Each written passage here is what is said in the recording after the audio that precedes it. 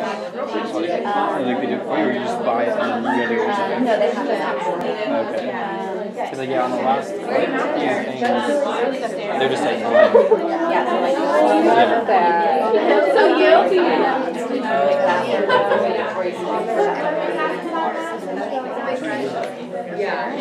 I feel like I'll get the star dog at home, but if it drinks too much, it's just I don't really like how this one has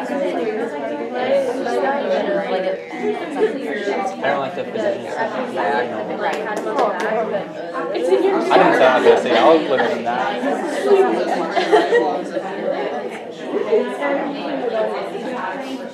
Yeah, and so there's those two things I'm mostly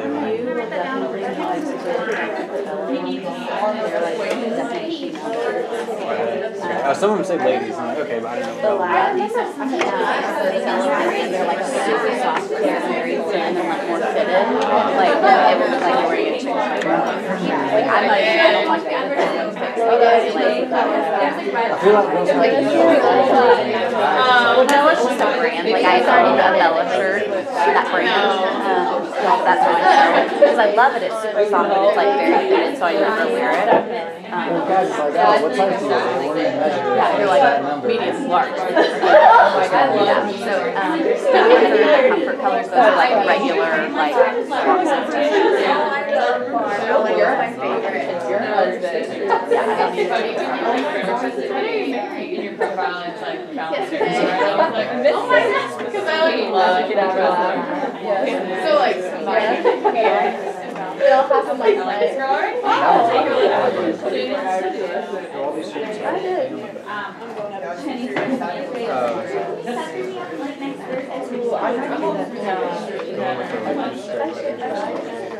Yeah, I can't write. I'm gonna try it.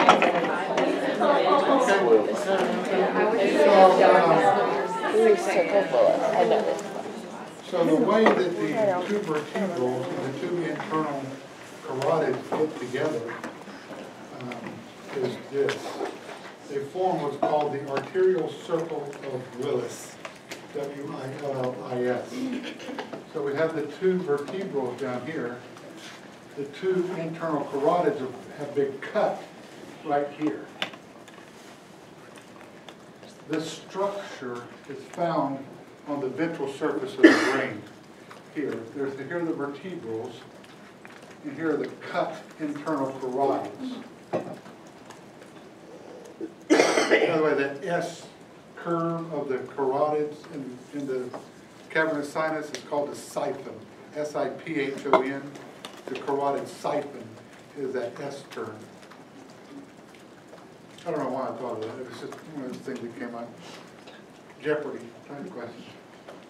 Okay, so to connect them, the two vertebrals form the basilar, or basilar. The basilar will end, it bifurcates into the two posterior cerebrals. Then coming off of the posterior cerebrals is a posterior communicating branch that connects with the internal carotids. The internal carotids continue as the middle cerebral. There's a little ophthalmic branch off of it right there. And then there are two anterior cerebral arteries and an anterior communicating between them. This is good for you because if you have a blockage here, you can still get blood all the way around to the nervous system by just going the other way. People who are really unlucky wind up having a problem in here, but don't have a complete circle. Now there are other branches off of here that are important. But I think we're going to save those for neuroanatomy. Oh, you don't want me to? Okay, so I'll go through all you save them. We'll save those for like summer. What comes after the internal carotid? What does it turn into? The internal carotid turns into the middle cerebral. Oh, okay. Now these things supply obviously different parts of the nervous system. I mentioned the other day that a problem with the vertebral artery produces a posterior circulation problem. That's going to be more brainstem related versus a middle cerebral problem or anterior cerebral, which is going to produce more cortex, cerebral cortex related problems. So you can kind of tell if you're looking at a stroke victim, a CVA, is it posterior circulation or anterior circulation? And I mentioned those terms earlier in the week. God, it seems like Last a month month ago. yeah. Last month, yeah. Okay. All right.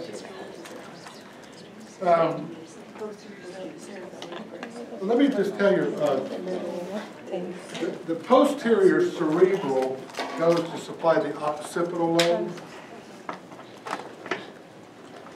The middle cerebral goes to supply what's called the dorsolateral surface, the whole outside surface of your cortex. You can see it running through the lateral fissure there.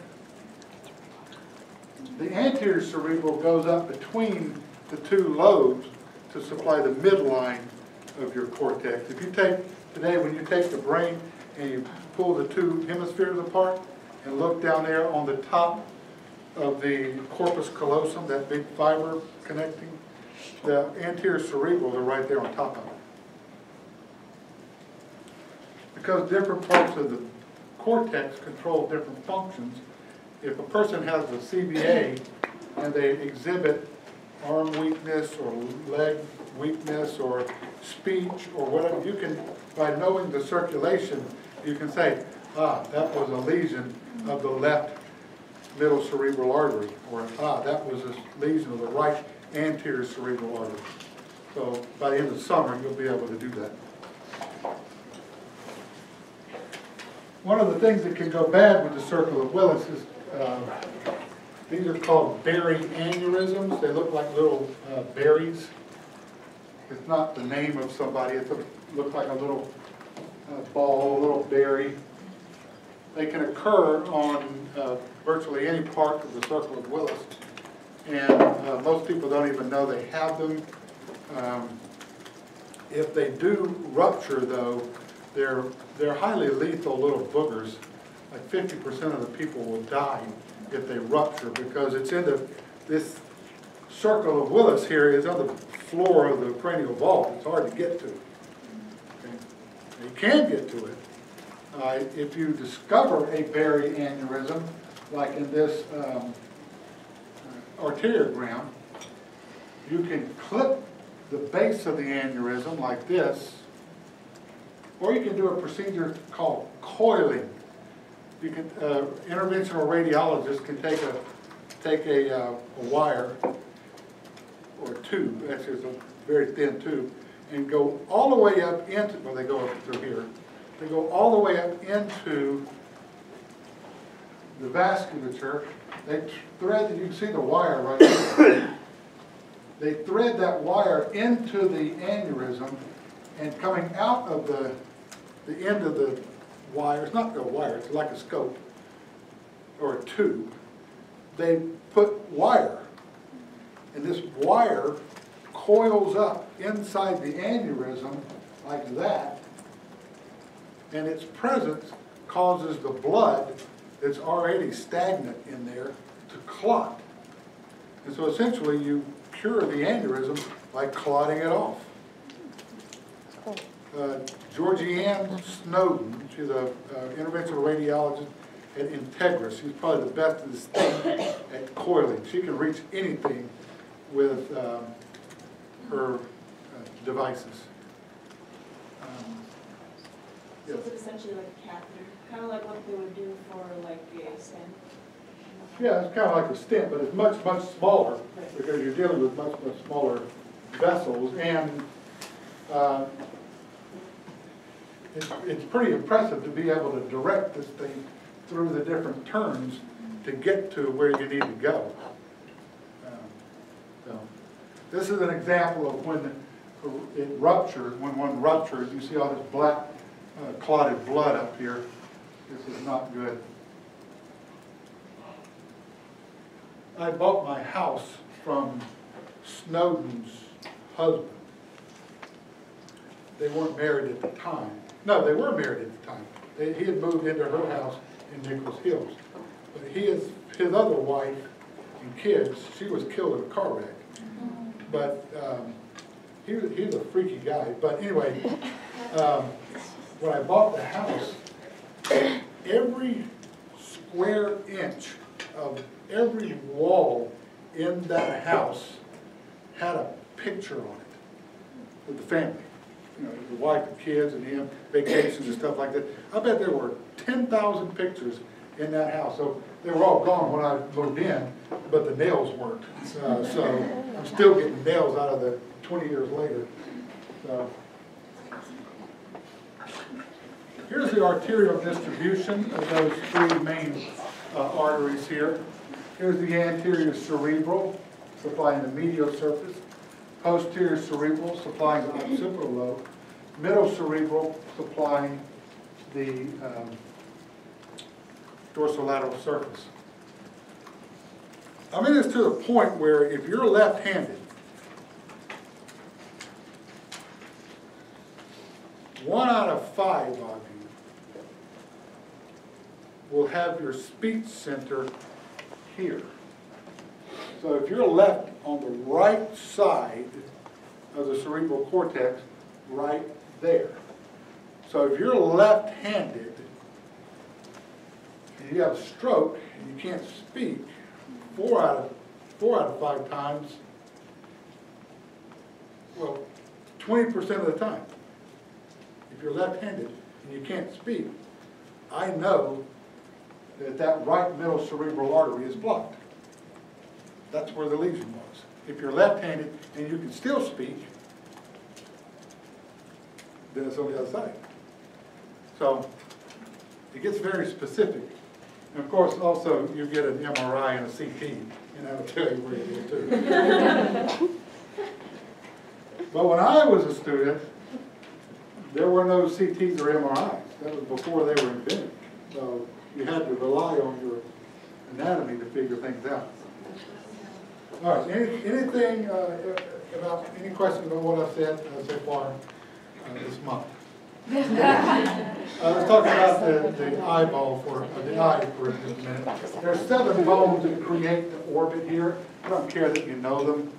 I mean, you don't have to be able to reconstruct the orbit, but just know that it's a complicated structure from the frontal bone to the zygomatic bone, the maxillary bone, nasal bone, ethmoid bone. There are a lot of bones that create the orbit. When you look in through the orbit, you see the superior orbital fissure and the inferior orbital fissure, and there's the optic canal in the back there. You're going to be looking at this a lot on CTs and MRIs if you're working in the emergency room or you do ENT or ophthalmology, things like that. You'll need to know this anatomy quite well. The optic canal is, as it says here, transmits 2 structures, the ophthalmic artery and cranial nerve 2. Cranial nerve 2 is covered by dura mater, which fuses with the sclera of the eyeball. So increase in intracranial pressure, like from a subdural hematoma, or any type of increase in pressure inside the skull, it's within the dura, is going to push outwards on the retina. And you can see it. You can see intracranial pressure by looking through somebody's pupil.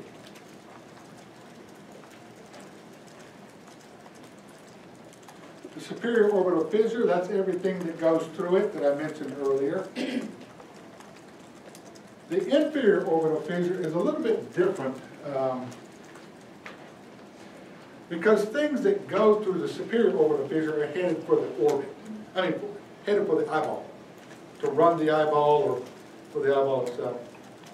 things that go through the inferior orbital fissure are usually headed out. So the maxillary division of V2 goes through the inferior orbital fissure and then buries itself inside this bone into a canal and it exits the infraorbital foramen right there. It doesn't have anything to do with the eyeball. Follow me? That's the biggest thing that you see related to the infraorbital fissures is that V2.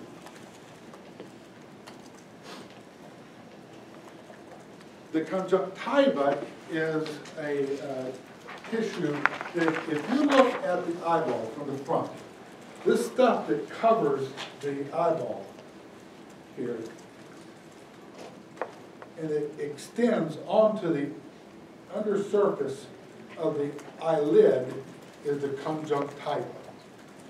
Conjunctivitis is inflammation of the conjunctiva, either allergic, bacterial, or viral.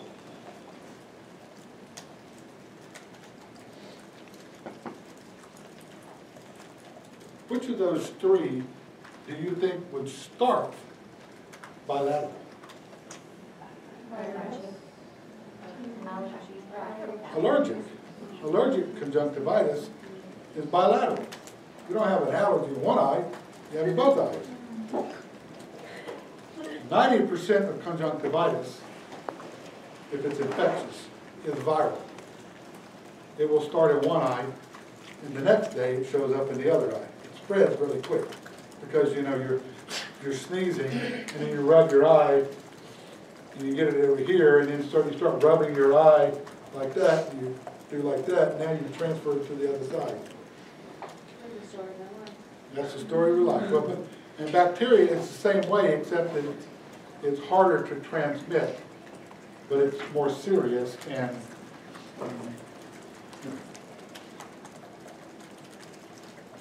the eyelids themselves have several different glands in them. One of them I mentioned on that first day. I talked about the glands of Moll in the eyelids, and then you have the glands of Zeiss, and then you have the Meibomian glands right there. If you flip somebody's eyelid up, if you take a Q-tip and put right here, and then grab their eyelashes, you can flip their eyelids up and look at the undersurface of the upper lid very well, very easily. As part of the exam, when somebody comes in, having gotten something in their eye, and you're going to examine their eye, one of the things you do is evert the lid. And that's all you do is you just put a Q-tip right there and just grab the eyelid and flip it up. It's really easy to do. And you can see these little stripes here that are the Meibomian glands. Also in the eyelids, there's a little cartilaginous plate called the tarsal plate. If you take your finger, I could take my fingers and just gently squeeze my upper lid here, I can feel that tarsal plate. It's a little thin plate in there, made of cartilage.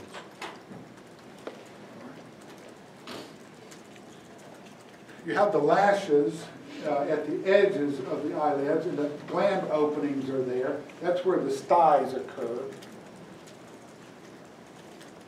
The lacrimal gland rests out here, upper and outer, up here.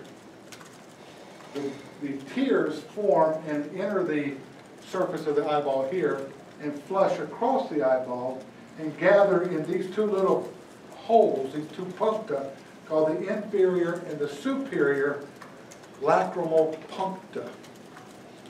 So the tears form over here and drain right there.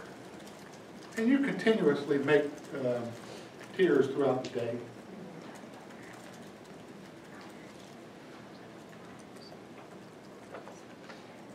There are two other parts of that you can see. One of them is this fold of mucous membrane. It's called the plica. If you look on your neighbor's eye, you can see it there. It's a little fold. And then there's the attachment here. It's called the caruncle, right there. I thought a caruncle was a cluster of boils. That's a carbuncle. Oh. Okay. Close. All right. We know that the cornea is innervated by cranial nerve 5. I mentioned that before. That's the herpes zoster ophthalmicus, right? How does it get there? There's the ophthalmic division of 5. It enters the orbit through the superior orbital fissure. And then there are several branches. The two of them that are very easy to find in lab today are the supraorbital and the supratrochlear. That big nerve right there is called the frontal nerve. So the frontal nerve divides into supraorbital and supratrochlear. It's real superficial, big as Dallas, easy to find. So where does that nerve go? It comes out here to supply the forehead. It's somatic afferent, right? There's a lacrimal branch of 5. This supplies the skin overlying the lateral part of the orbit here. It does not supply the lacrimal gland. Because this is a sensory nerve, right? It's V1. This nerve right here is called the nasociliary. No, that's not the nasociliary. There it is right there, deep in there. It's a branch of V1 called the nasociliary. That nerve supplies your sinuses in here. So when you have pain from sinusitis, it's right here, like deep in there, you feel it, the pressure and the pain right there. That's being transmitted over the nasociliary nerve. There are also branches called long ciliary branches that enter the back of the globe and go around to supply the cornea. The cornea is the layer that overlies the iris. So those are long ciliary branches of the trigeminal nerve? Uh-huh. Okay. They're called long ciliary.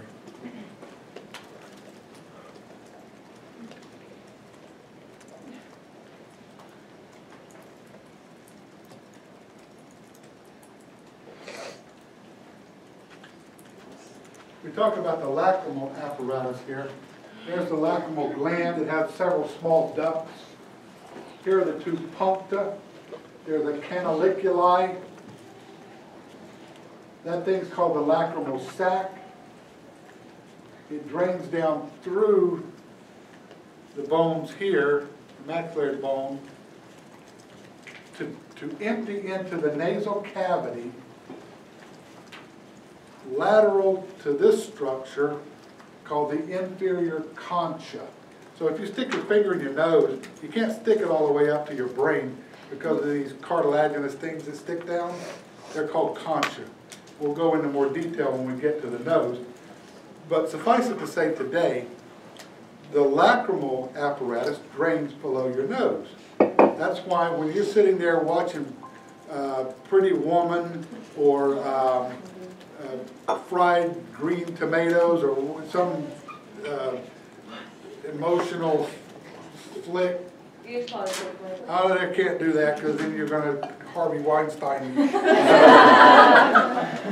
nonetheless, what happens when you sit there and you're crying and tears are streaming down? The tears are streaming down because you're producing so much, the canaliculi can't drain them away. So the tears overflow. And also, though, as you're crying down here, what are you also doing? Your nose is running with clear fluid from the excess fluid that's entered now your lacrimal apparatus. Okay? And that's how that works. You can see it better here. Everything's illustrated. Remember, the lacrimal nerve of V1 supplies this skin. It does not supply the lacrimal gland. I'll go into what supplies that later.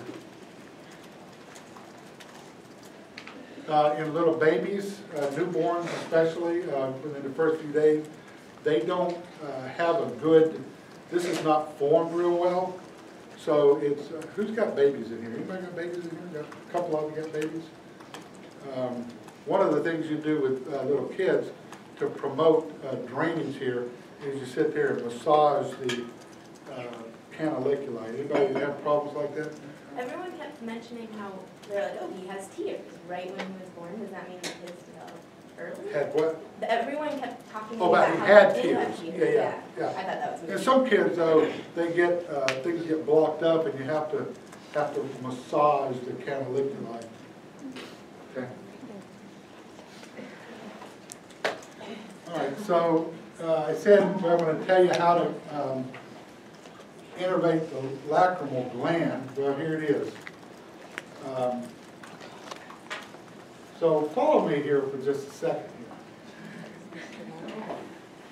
Yes, don't write this down. Just follow me. Follow me. Blow this up if you can. This illustration. Don't worry about this one. Let's go to this one right here. So here we go. Yesterday I was talking about the chorda tympani and the submandibular and joining the lingual nerve. Let me show you that.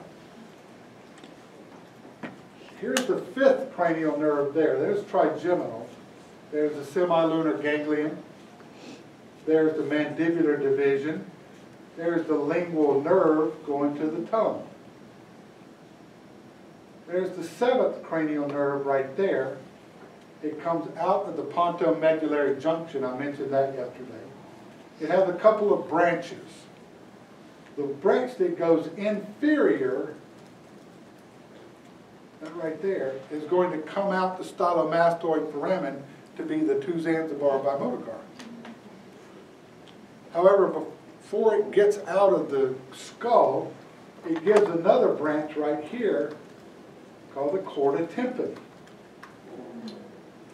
That chorda tympani joins the back of the lingual nerve. Has two things in the chorda tympani. Taste fibers that are going up with their cell bodies in the geniculate ganglion, which is right there. And the other thing is preganglionic parasympathetics that are going to come down in synapse in the submandibular ganglion. And from there, that goes to the sublingual and submandibular salivary glands. Did I see that? Right, the other branch of 7 is this petrosal nerve here. Right in here, it's called the nerve of the pterygoid canal, but you don't need to worry about that. The point is, it's like a chorda tympani. It's carrying taste and visceral efferents. Now, where it goes, it's looking for a ganglion, right? It's got to have a ganglion. It finds a ganglion right there called the pterygopalatine ganglion. Pterygopalatine ganglion. The pterygopalatine ganglion hangs off of V2.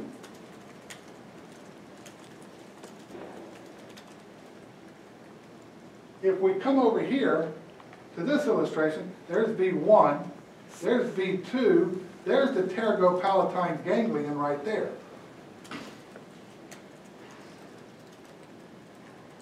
So those 7th nerve preganglionics are going to synapse there. The postganglionic is going to catch a ride on V1 over to the lacrimal gland. That's how you get the lacrimal gland. So the lacrimal gland, the submandibular gland, and the sublingual gland are all innervated by 7. On that image is submandibular gland and submandibular ganglion switch. Or am I just super confused? Yeah, they call it ganglion. Oh, yeah. Yeah. They've switched the arrows, yeah. Okay. Okay. Yeah, just so I know. Now the other thing, though, is from that pterygopalatine ganglion, you not only innervate the lacrimal gland, those postganglionic visceral efferents come down into the nose and innervate the mucus glands of your nose.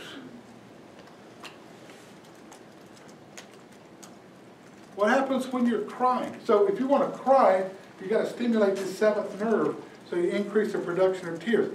What always happens? Not only do you get the clear snot coming out, you get all this congestion, you know, right?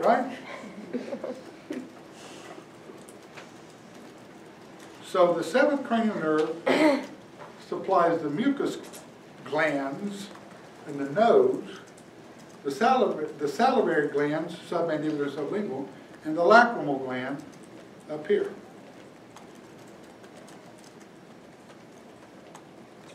Does V1 have any visceral efferents at all? No. There's actually a syndrome. You know what Bell's palsy is? You've heard of Bell's palsy? Bell's palsy is it's an inflammatory, probably autoimmune disease related to the seventh cranial nerve. So we'll go over this in neuroanatomy quite extensively, but it produces facial drooping, produces everything related to the seventh cranial nerve, including dry eyes, because it affects the visceral efferents going to the lacrimal gland. So you always give somebody with Bell's palsy eye drops, because corneal abrasion is really the #1 side complication. You also have a dry mouth, because the salivary glands are impacted.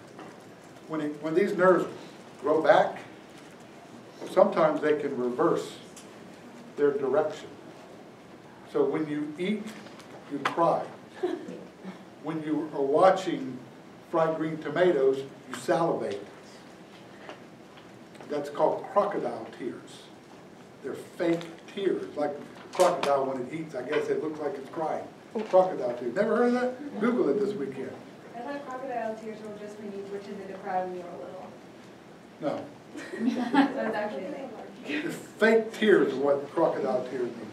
But it can happen when these two pathways, they get crossed. A friend of mine, his wife had Bell's palsy when she recovered. She had crocodile tears. It's the funniest thing. Went out to eat steak with her one night. She's crying like a banshee. And, and the tears were all over the place. And it was because she had this problem. And it doesn't, there's no correction for it.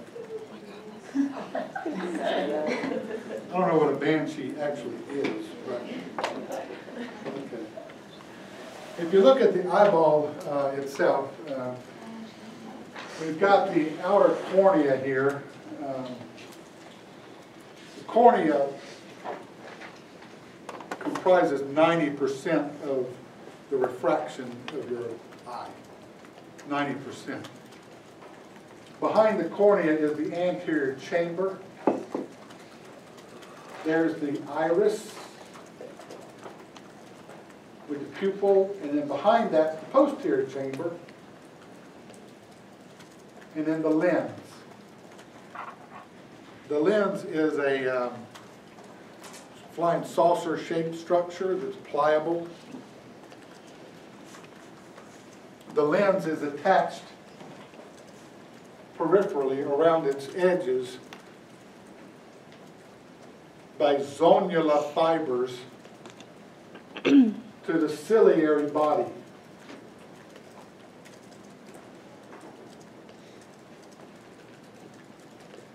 The lens has a capsule around it, actually, and the capsule is what's attached by the zonula fibers to the ciliary body.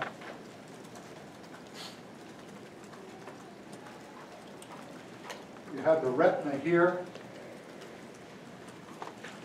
The the optic nerves arise in here and exit as the optic nerve. The retinal fibers will exit as the optic nerve. Within the optic nerve is a structure called the central artery and vein of the retina. That's how you supply the retina itself. There's some features here. The cornea is avascular. What provides sensation to the cornea? It's 5. There's a thing here called the corneal reflex or blink reflex. if I take the patient, if I want to test cranial nerves, what I do is I can have the patient look that way, and I come from this side with if you take a cotton tip applicator and do like that and kind of make it out to a little point, you know, to draw the cotton out to a point, I get you to look that way, and I touch your cornea, what do? You blink, right? So you felt it, that's 5. You closed your eye, what closes the eye? 7. Orbicularis oculi, that's 7. You open your eye back up, we're going to see in a minute, that's 3. I just tested 3 cranial nerves by causing you to blink. Okay? It's called the blink reflex. You don't do that often because nobody really likes their cornea touched. Interesting, if you wear contacts over a period of time, you essentially rub down the pain receptors in your cornea. That's why people can do that, wear contacts. So they don't have a blink reflex because their eyeball becomes insensitive to pain. If you leave your contacts out for a few months, you regrow those pain fibers, and then you can get your blink reflex back.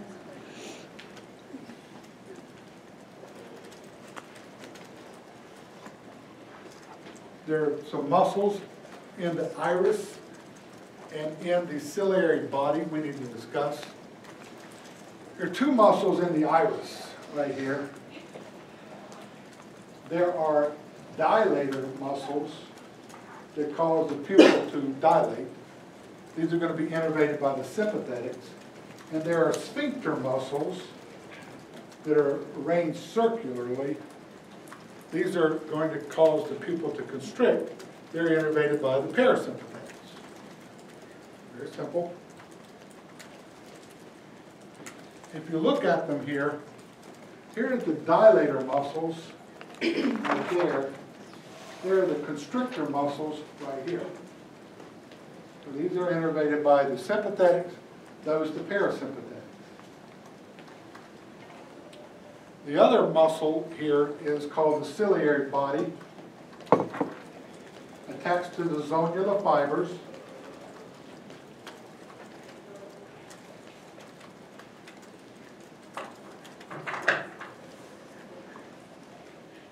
So when the ciliary body contracts, it takes the pressure off of the zonula fibers. And when the pressure comes off of the zonula fibers, the lens has a tendency to become more rounded. It's opposite of what you think. So when the ciliary body, just think of it like this. If I have strings coming off of my arms to the lens, if I do like that, the strings are going to be limp. And the natural tendency of the cornea is to round up. So if I'm looking at something close, I need my lens to be rounded up. If I'm looking at something far away, it needs to be more flat.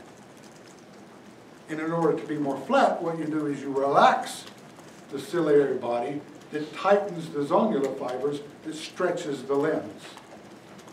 That's how that works. That's called accommodation. And that is a somatic response. That's not autonomic. So if I'm looking from that to here, that's accommodation. So when you're examining a patient, one of the things you do is you take your finger, look at my finger, and you test the eye muscles, the extraocular muscles. We'll go over that in just a second. And then I do like this. So I'm testing accommodation. The other thing, when I do that, her eyeballs have to converge, right? They have to converge to track it inward. That's called convergence and accommodation. Or accommodation and convergence.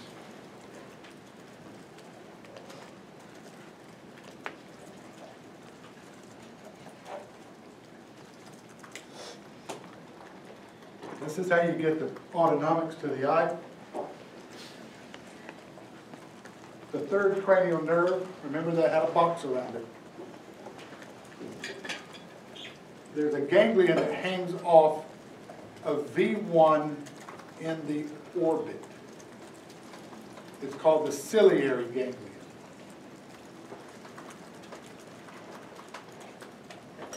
Preganglionic parasympathetic enters the back of the orbit through the superior orbital fissure. That's the third cranial nerve, right? These preganglionics will synapse in the ciliary ganglion and go by short ciliary nerves to enter the eye. Sympathetics are much more complicated. We went through them the other day. Preganglionics are located down in T1.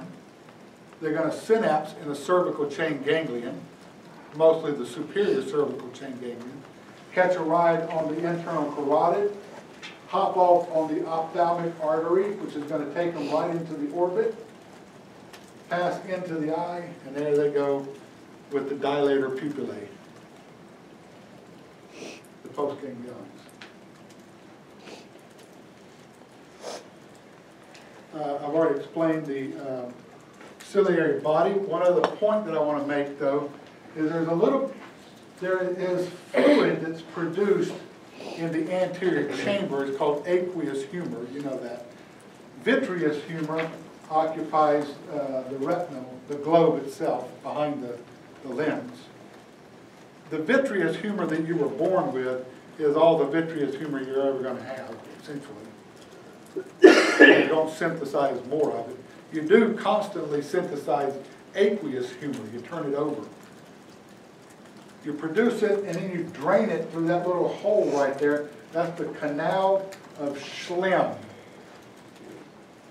Canal of Schlemm. It's not labeled on this slide, but if you go back to this slide here, it's labeled. It's labeled on this slide. Somewhere over here. Schlemm. Canal of Schlemm.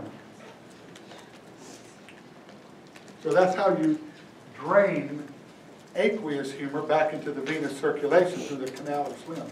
If you block the canal of Schlemm, that's glaucoma, because the aqueous humor pressure builds up. That's glaucoma.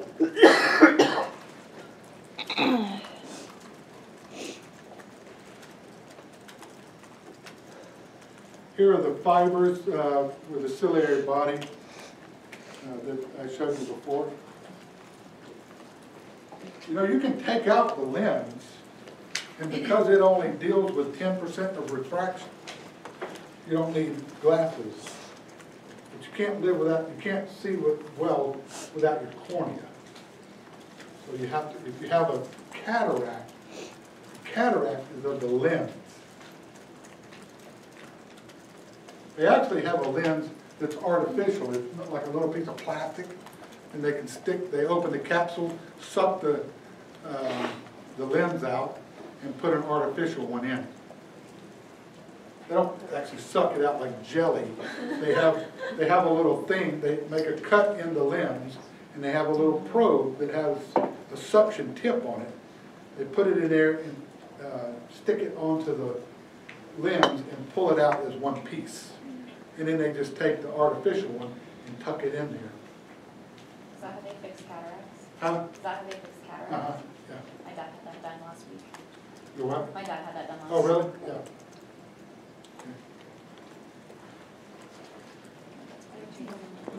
The optic disc is here, where the retinal fibers enter and leave the posterior aspect of the globe to form the optic nerve. If you look into the eyeball, so if you look through the pupil at the retina, as you'll be doing in your physical exam here in a few weeks, this is what you see. There's the optic nerve right there. There's the central artery and vein of the retina coming through there and branching out to supply the retina. This is more towards the nose. A little bit towards the lateral side is this darkened area. That's called the macula densa. That's where most of the cone receptors are that provide your highest density or your most acute vision. That's why at night, in low light, you try to see something, what do? You kind of turn your head to see it. What you're trying to do is you're trying to refocus you're trying to turn your head so that the light hits the macula densa. You don't even know you're doing this, but that's why.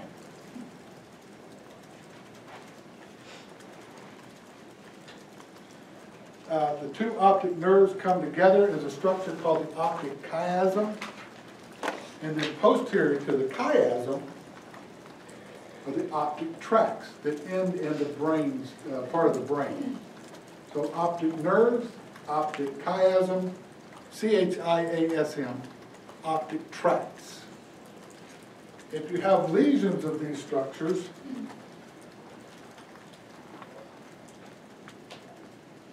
it produces different effects because of how these retinal fibers go in these structures. Now, let me show you. If you are looking at the temporal retinal field, it sees the nasal retinal field, right? So if there's my retina, light is coming in that way. It doesn't bend when it goes in your eye, it comes in that way, right? Your temporal retina sees your nasal retinal, visual fields. Your nasal retina sees the temporal visual fields. So if I'm looking at an object over there, if I see it out of the corner of my eye over there, understand that it's hitting this temporal retina and that nasal retina. Correct? Now, if I cut the optic nerve there, it doesn't take a genius to figure out you're going to have blindness in that eye. If I cut the optic tract, that you see here, notice that I'm going to be cutting these temporal fibers that see that nasal visual field, and I'm going to see these nasal fibers that see that temporal visual field. So I will lose half of my vision on the other side. So if I cut my right optic tract, I'm going to lose my vision on the left. This is called homonymous hemianopsia. Homo, same side, is hemi. A is without, opia is vision. In this particular case here, if you cut the right optic tract, you're going to have left homonymous hemianopia. Guarantee you this is on the National Board exam.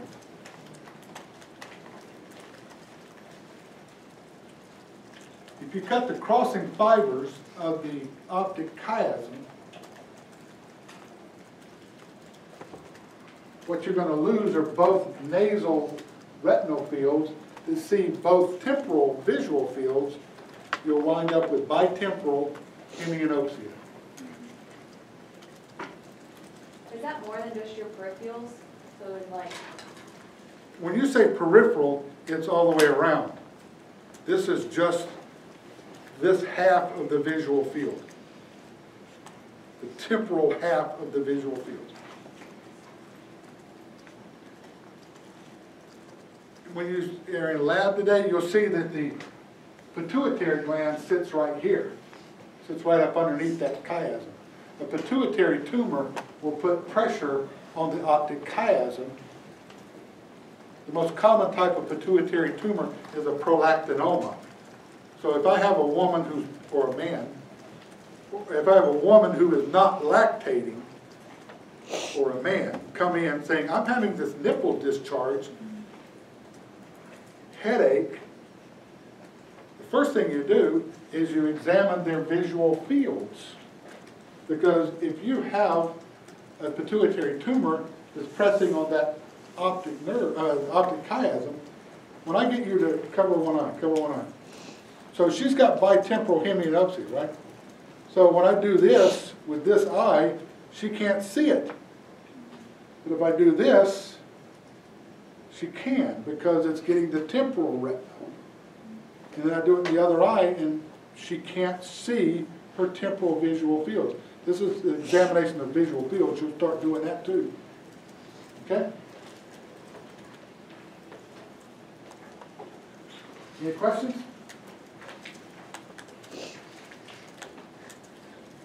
I think we've already been over that. Do you need to take another break? We got a few more minutes to go. Take a break, we'll come back. You want? Nope.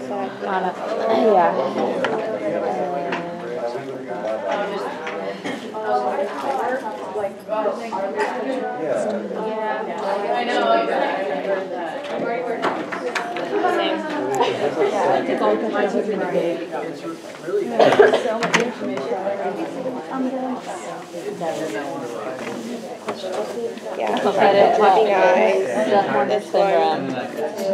I tried to look up glasses like I started and like the other one like 3 or 4 points away. I was like, if I continue to use it, Right. And so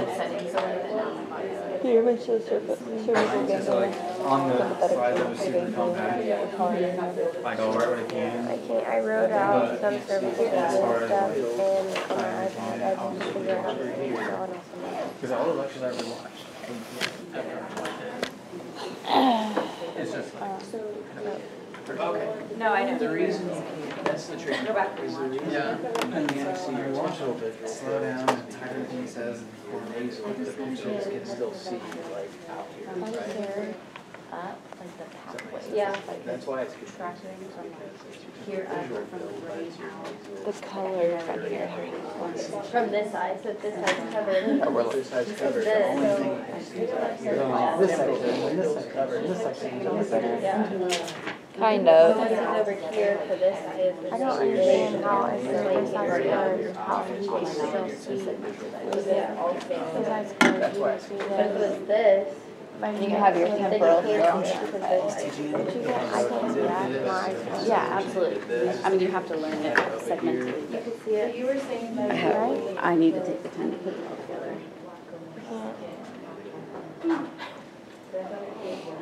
I'll have to rewatch that. I already wrote rewatch.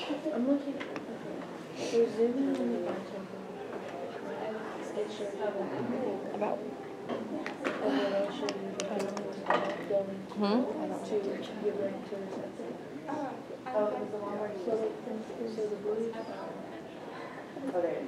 This eye's closed. So, right, did they can still see over here? Yeah. Oh, right here, sorry. So. Well, this one is, it's cut back in a track. One's a fiber, one's a track. Right. One's like right in the middle. Because your nature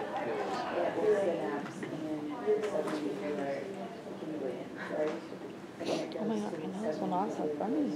yeah, you can only see the outside of your eye to where it's hard to see very fast. So it's like Chunks on or just That's not good. the chasm you can only see.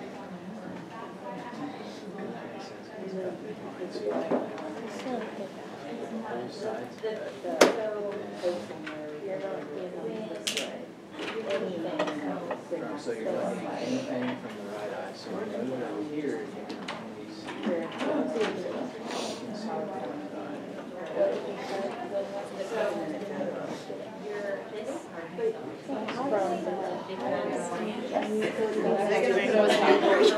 eye. Just your left eye.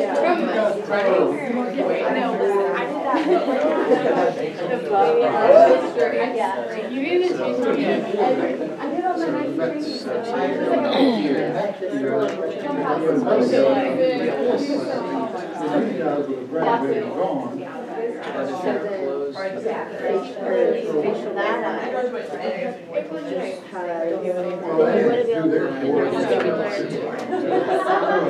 That sounds right. For us to see that there's a lot of The first picture up here. And only when I see that here, Looking at it. so with one eye closed, you can See my eardrum out there. Right. is there any? Like, you can just look into my ear and you see it. You can just shine a light and you see it. What are you looking at? My eardrum, it shines.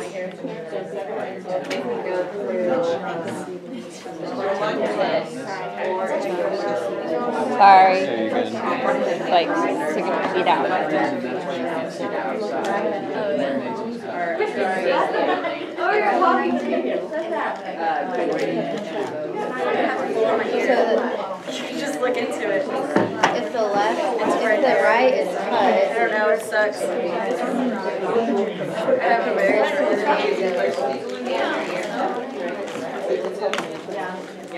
But I think I'm really prone to getting I haven't had a box of raisins in like over 2 decades.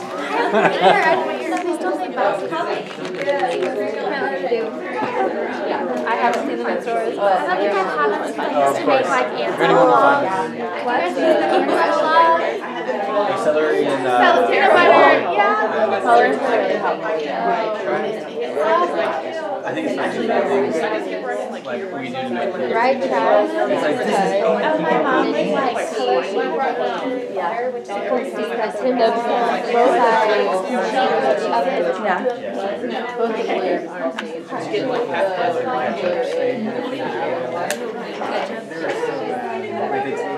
Like here. Grandma used to tell me that we were mini trees. Look, like hazel. Oh no, they are. I did it for myself. Sorry. I did dinosaur trees. By Robots.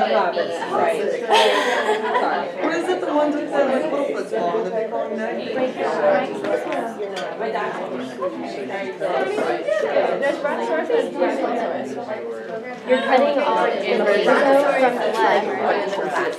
Like little That guy was like,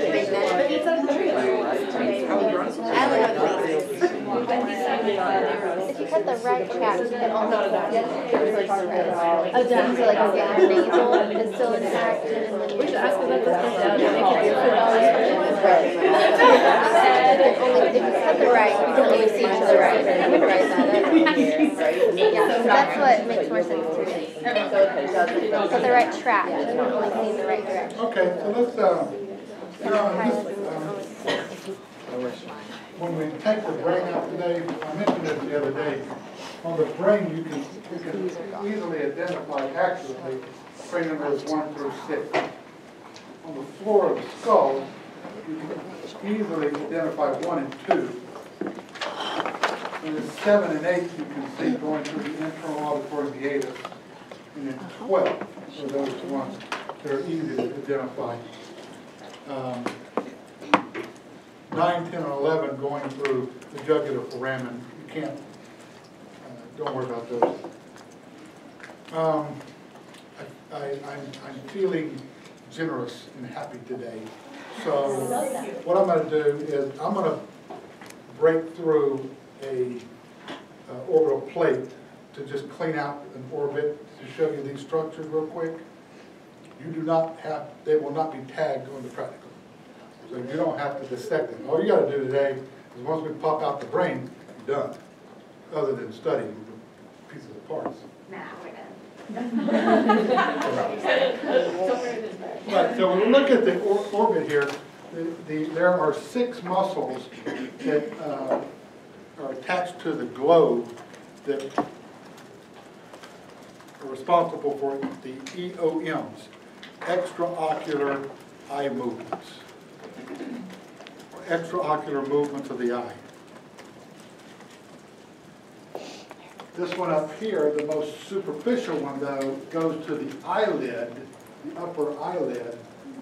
That's called the levator palpebrae superioris.